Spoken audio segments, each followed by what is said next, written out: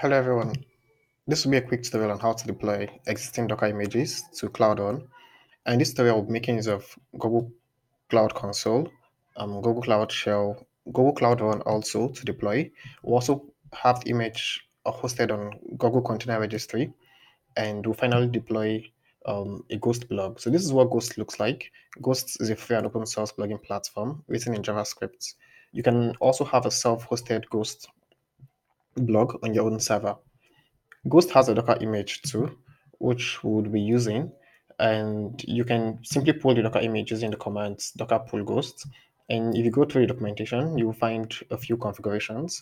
And you would notice that Ghost listens on a port of 2368. So we'd have to put that into consideration too. There are a lot of configurations here if you want to look into that much later. We also make use of Google Cloud Run, which is where we'll be deploying. Cloud Run is a managed compute platform that enables you to run stateless containers, which automatically scales. And all you need is just your Docker image to be deployed. The next thing also we'll look at is Container Registry, which is basically a private container image registry that runs on Google Cloud and allows you host your Docker images. We would be running all of our commands on Cloud Shell. Cloud Shell is a free browser-based command interface for accessing and managing infrastructures on Google Cloud.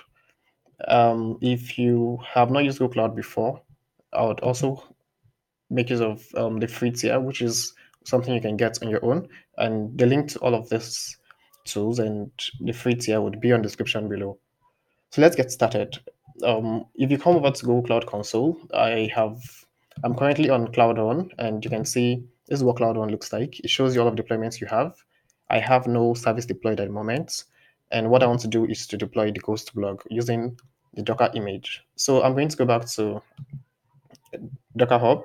And I'm going to copy these commands, Docker pull Ghost, which is how we're going to pull the Ghost image from Docker Hub. And to show you where I want to save the image to container registry, I'm going to click on container registry and images. So you can see I have no image at the moment. I'm going to paste the commands on Cloud Shell. Cloud Shell is the command line terminal, and you can start it up from here, this terminal icon.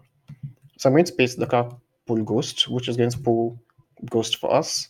I think I already pulled that previously, which is why it's fast. And then what I need to do next is to tag my image. So you can see Docker images. I'm going to have the ghost image here. And then what I need to do next is to tag it. So I just clear the command so you can have a clean terminal. And to tag the image, I'm going to use docker tag ghosts with this. So I'm going to tag this. And the next thing for me to do is to push the tagged image to GCR. So all you just need to do is to edit this and have docker push and the link to your image, which is basically gcr.io slash your project ID slash the name of the image you just tagged, the same ID you used to tag. So once I push this, it's basically going to push the image to Docker Hub. I meant container registry rather, and we can refresh container registry to see once it's done. And you can see we have the ghost image on container registry, and you can actually just click here and directly deploy. You can right click here and see deploy to Cloud Run. But I would rather be doing it from Cloud Run interface. So I'd go back here and click on Cloud Run. And I can just click create service, which I would use. So I can close this because I don't need terminal anymore. I can use the GUI. So I'm going to select the container image URL now, ghosts, and I'm going to pick the latest image I just have now. I'm going with the default location, lower, and I can have the service name as ghost. I'm going to allow unauthenticated invocations so anybody can make requests without having to be authenticated. And for more options, I'm going to change the container ports to what Ghost uses. So you can go back to Ghost, check.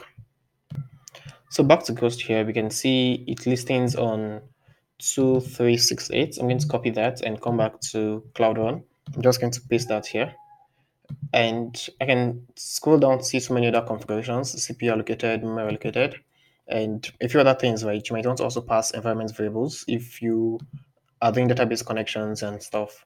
I'm going to click create now. And within a few seconds, you'd notice the service is going to be created. So our service just got deployed, and you can actually click on the URL to have access to it. And you notice it's HTTPS enabled already, and you can see the whole interface of the Docker image we just deployed right now. And you can also see so many other things on Cloud Run, or you can see the logs of your applications. You can see more details, YAML configuration that was used. You can also see permissions and a few other things. And if you also want to go further, um, you can deploy a new revision next time that has probably a newer image by clicking on container image and selecting a much newer image that you have. You can change the configurations, add up environment variables as you wish. And one more thing that is quite useful is you can also map domains, right? So you can come to manage custom domains and basically map a domain to this service you have. So Cloud Run is really useful, and all of this is serverless. You basically only pay for what you use. So if your site don't get requests, as you can see here, it means you're not paying anything. And Cloud Run also offers free requests per month, so you can check out that on the Cloud Run documentation. That's all for now. Other things you could explore is linking up a Cloud SQL instance to your image and stuff. Well, you can find all of that in documentation. I'll be doing more tutorials on Cloud Run in the future, but I hope this helps you out in case you want to deploy a Docker image from Docker Hub to Cloud Run. Thanks.